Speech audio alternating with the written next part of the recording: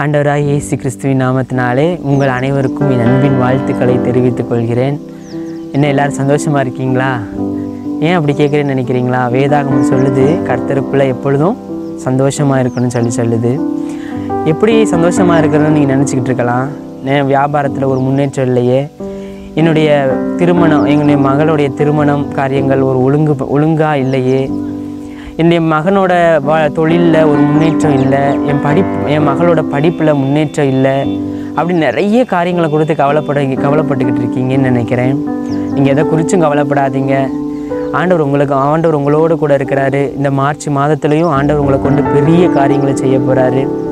நீங்கள் நினச்சிக்கிட்டு இருக்கலாம், நிறைய தோல்விகளை சந்திச்சிட்டேனே, நான் இழந்துட்டேனே, எதெல்லாம் இழக்கக்கூடாதோ அதெல்லாம் இழந்துட்டேன்னு சொல்லி நீங்கள் வருத்தத்தோடு இருக்கலாம். ஆறுதல் சொல்ல யாரும் இல்லாமல் தவிச்சுக்கிட்டு உங்கள் அறையில் அழுது கொண்டிருக்கலாம்.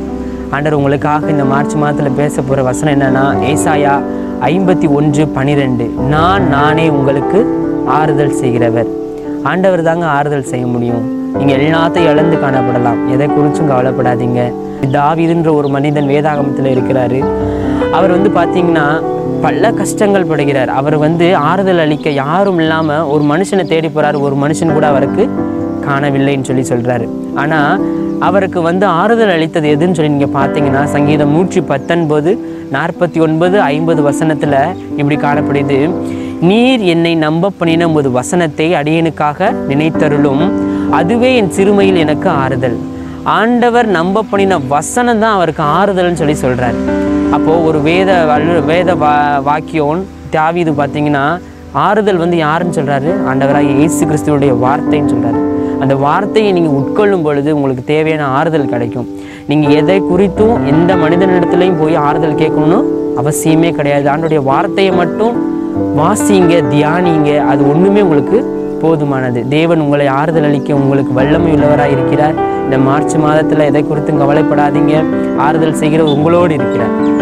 ஜெபிக்கலாமா? எங்களை நேசிக்கிற பரம தகப்பனே, அப்பா, இந்த மார்ச் மாதம் முழுவதும் என்னுடைய பிள்ளைகளுக்கு வருகிற ஒவ்வொரு கஷ்டங்களையும் என் தேவன் நீர் கவனத்தில் கொண்டு அவர்களுக்கு ஆறுதல் அளிக்கும்படியாக ஜெபிக்கிறோம் சுவாமி.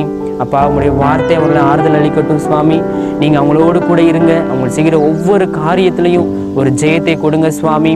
துவண்டு போகிற காரியத்தில் என் தேவனை அவர்களுக்கு ஆறுதல் கொடுத்து தேற்றுகிறவராக இருக்கும்படியாக ஜெபிக்கிறோம் சுவாமி. நீங்களே பொறுப்படுத்திக் கொள்ளுங்க, வழிநடத்துங்க, ஆசீர்வதிங்க. ஆண்டவரும் மறுமையில இயேசு கிறிஸ்துவின் ஜெபிக்கிறோம் எங்கள் ஜெபம் கேளும் நல்ல பிதாவே, ஆமேன்.